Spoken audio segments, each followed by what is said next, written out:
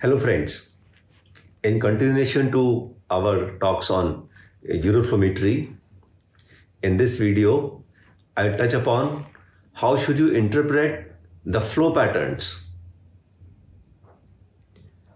Now, if you see a normal Uroflowmetry curve generated by a female, adult female, this will be a graph like this. An inverted U, little narrow base. Women empty their bladder much quicker than as compared to the male of the same age group.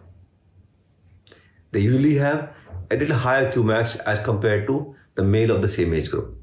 So this is the kind of a graph printout that you will get. The maximum flow rate in an adult female touches close to 30. The flow time is about 10-15 seconds. If you see a normal curve of a male of a similar age group, the graph will look something like this. This is again inverted U, but the base is little broad. If you see this graph, the peak flow rate is little more than 20 ml per second. And the time taken by a male is also little longer. And this is about close to 25 seconds or 30 seconds to empty the bladder. So this differentiation between a male and a female, you should first understand. Then, if you go by the patterns of Uroflowmetry, there are various patterns. Patterns means the shape of the graph that you see. The first pattern is called a constructive pattern, which results in patients of stricture urethra typically. And stricture can be there from the external urinary meatus, anywhere in the urethra, penile, membranous, prostatic, up to bladder neck.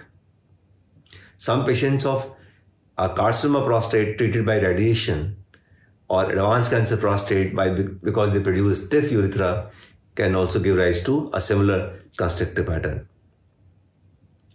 And in the constructive pattern, patient voids like this. He starts voiding, the stream reaches a Qmax, which is usually low, 5, 6, 7, and then it stays on that for a while. It just goes on for a little long period of time. And if you get a graph, you will get a graph like this. In this graph, you will notice that the Qmax is about 5 ml per second, and patient has taken very, very long time, 110, 120 seconds, little about 2 minutes. So this is, if you look at this graph, this looks like a box. And therefore, it is also known as box type of a pattern. You can have some variations in this. Suppose another patient passes urine like this. Look here again. On the top, there's a plateau, flat plateau. So it is also a box pattern. The only difference is, if you look at this report, the Qmax is, instead of 5 in the earlier one, this is 10 here. But again, you find a flat top. And flat top is indicative of a constructive pattern, which is indicative of presence of stricture urethra somewhere. In another patient, same again, constructive pattern. This time he voids like this and report comes like this.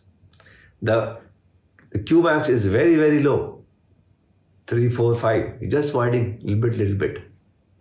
So the point I'm trying to make is, don't go by what is the Qmax. Qmax can be 3, 4, 5, 6, 7, 8, 9, 10, whatever.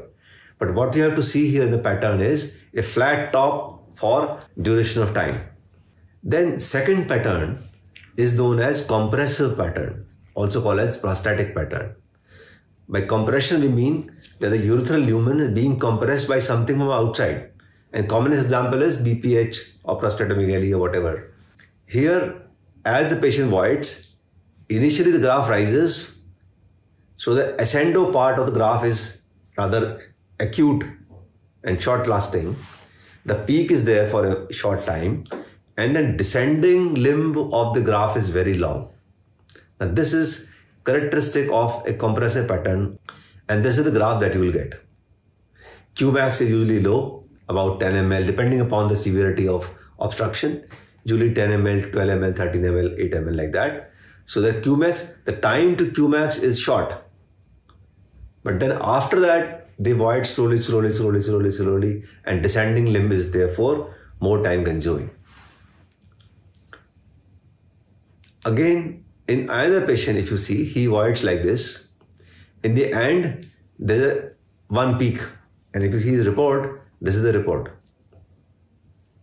The time to Qmax is here about 7 seconds. And then flow rate is gradually declining. And when patient is about to finish his urinary stream, he makes another jerk to empty the urine which is present in his urethra. This is very typical of compressive patterns. If you see another patient here who voids like this, and if you see his graph, you will notice that in the descending limb of the uroflowmetry graph, there are some peaks. And again, these peaks are effort by the patient to use abdominal straining, mild type, to augment his urinary flow. So these variations you will see in your day-to-day practice, and you should know how to interpret these minor variations. The main pattern is again a quick Qmax and then slow decline. In either patient, you will notice that he voids like this. And if you see his graph, he initially, for about initial 20 seconds, he voids and almost has finished voiding, but then there's a drop urine coming, and that's what typically known as terminal dribbling. Very classical of prostatic obstruction. So I'm telling you what minor variations within the compressive pattern of the graph. And all these are indicative of different symptoms of the patients. If you see yet another graph, the patient voids like this. The initially patient voided in 10 seconds, certain amount, then stopped, one jerk, then stopped, another jerk, then stopped, another jerk, then stopped. And this is often done interruptedly by the patient to contract bulbous spongiosum muscle and empty whatever urine is trickling down slowly and filling up bulbous urethra. They want to contract their bulbous spongiosum muscle and push that urine out. So it is not unusual to see these interrupted peaks of flow in the end of a compressive pattern. The third pattern is what's called super voider. If you see this, the patient voids like this. And that is the graph. The Qmax is reached by a shoot. And the Qmax is not standard Qmax, 20, 30. It is high, 40, 50.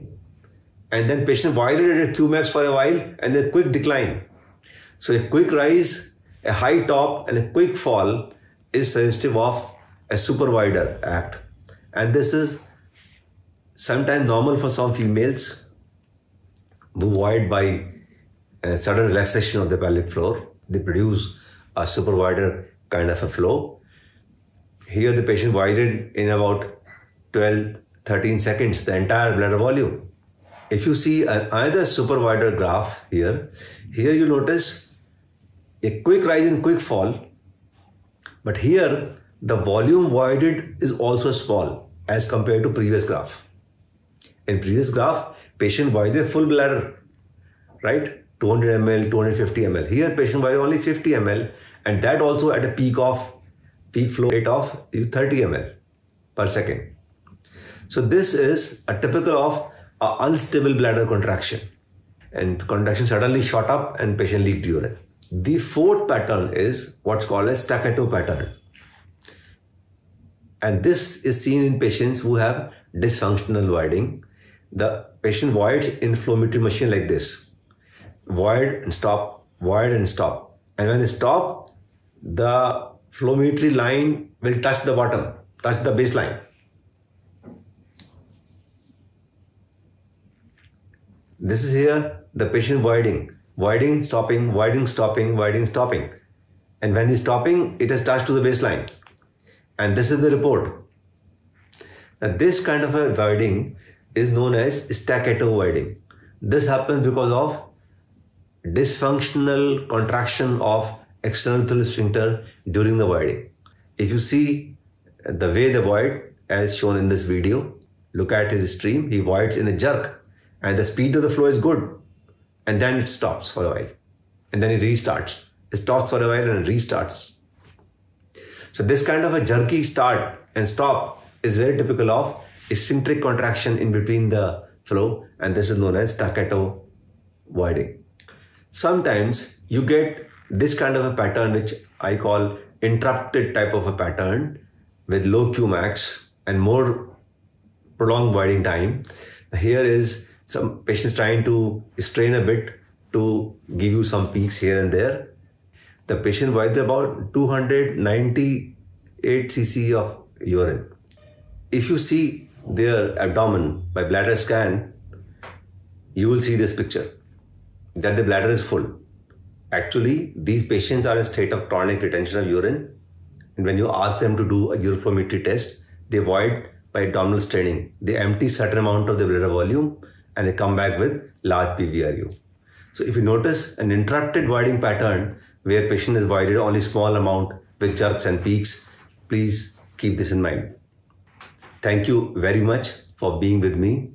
In case you have any question, comments regarding the interpretation of uroflowmetry patterns, please write to me on my email.